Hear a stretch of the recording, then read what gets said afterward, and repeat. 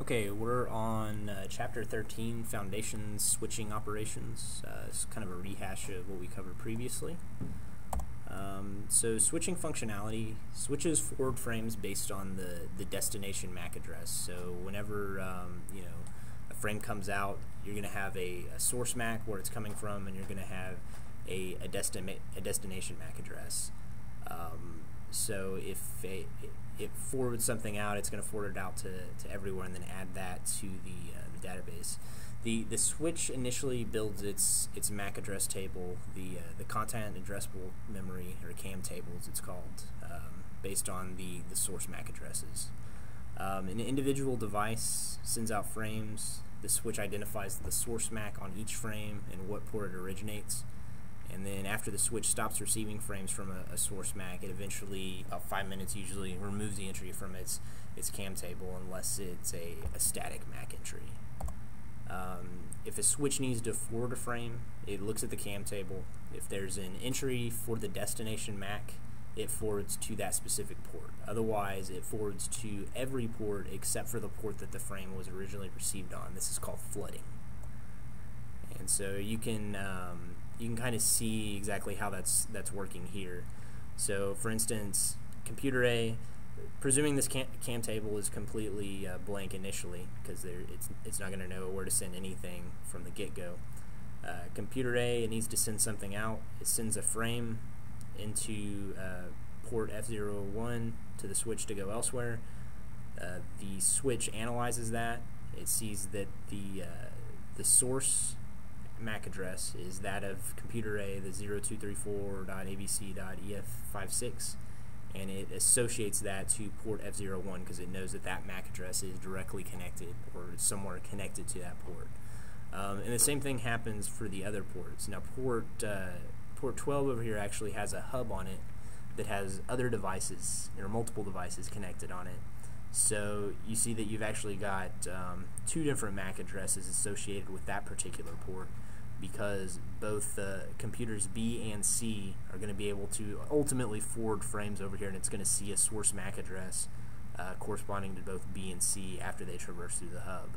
So eventually it's able to form a full table, or mostly form a full table of all of the various MAC addresses that are connected to it after they've sent some kind of traffic through the switch. It's going to be able to identify where they're located at. So there's three main types of frame transmission methods. And we'll go over each of these individually. The store and forward method, the cut through, and the fragment free. Now the store and forward method is what is most commonly used today. The switch stores a received frame in memory and runs a cyclic redundancy check, a CRC check, to see if there are any kind of errors with it. If the CRC fails, it indicates that the frame is corrupted, so it determines it's a bad frame and drops it. If the CRC test passes, the frame gets forwarded on to the destination MAC address. This is the most common transmission method among Cisco switches.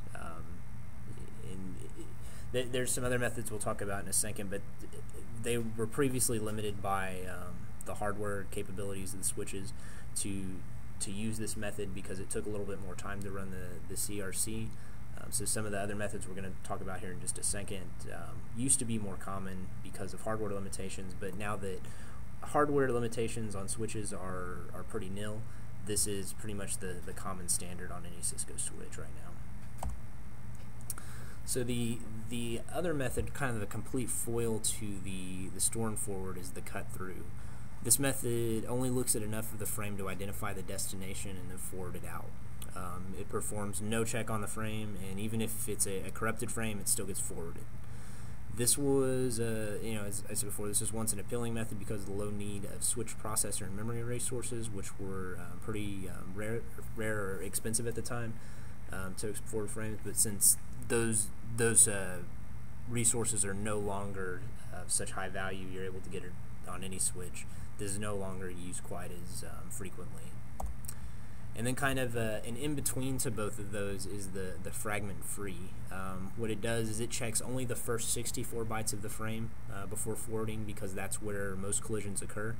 If it detects an error in those first 64 bytes, it'll drop the frame, but otherwise it forwards it on. And it's considered a hybrid of the previously two mentioned methods because of that. So when we're talking about larger switching networks, and this is, when I think of switching networks, multiple switches, you're not thinking of a single site location that's only got a handful of users. I'm usually conceptualizing a larger network, maybe on a college campus or something, where you've got a lot of switches, and so you're going to have to interconnect those switches, and a result of connecting those switches is the potential for switching loops. There's a lot of methods that some different protocols are used to remediate this, but this is what would happen if you didn't have this. So switching loops and broadcast storms, basically. In a multi-switch network, you'll often have redundant links which can cause switching loops. If the destination MAC is unknown or is a broadcast or multicast, the frame is sent out all ports except the one it was received on. And actually, like if you look at the example here, let's say that computer A is trying to send a frame out, and it's actually meant to go to computer B, but it sends that frame out to computer A, or to switch A. Switch A does not have a MAC address listed for this, so it's going to forward it out all ports except for the one it received it on, which is the port A. So it sends it out all ports, which would be the links going to switches B and D inclusive. So switches B and D each respectively receive that frame. They consult their CAM table. They don't have a destination for it, and they decide to forward it on as well. So it's going to go out all ports except the one it received on. So the frame on B is going to be forwarded out everyone except the link going back to A. It's going to end up at C. D is going to do the exact same thing. So once it arrives at C, it may not arrive at the exact same time, but you're basically going to have two frames meant for the same destination that are both meant to go to switch C. Switch C looks at its CAM table, and it may or may not have a destination for B yet.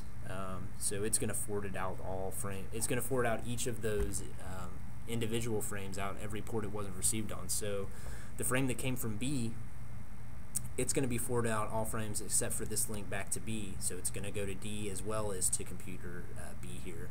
And then the frame that came from D is going to be forwarded out all ports except for the one going back to D. So you're going to have a second frame, basically two of the same frame make it to B, and then another frame go out to B. So at that point you've got these two frames that are both going backwards as well.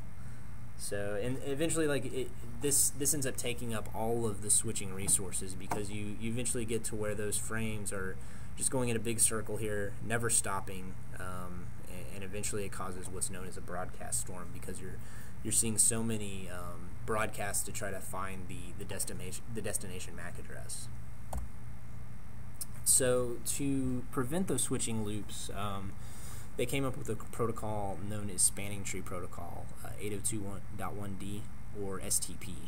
STP can be used to avoid switching loops. It determines which ports are allowed to forward and which should not be forwarding or should be blocking. STP can also react to topology change if a link or switch goes down, so that it knows how to get the frames to the proper switch and ultimate endpoint in the network.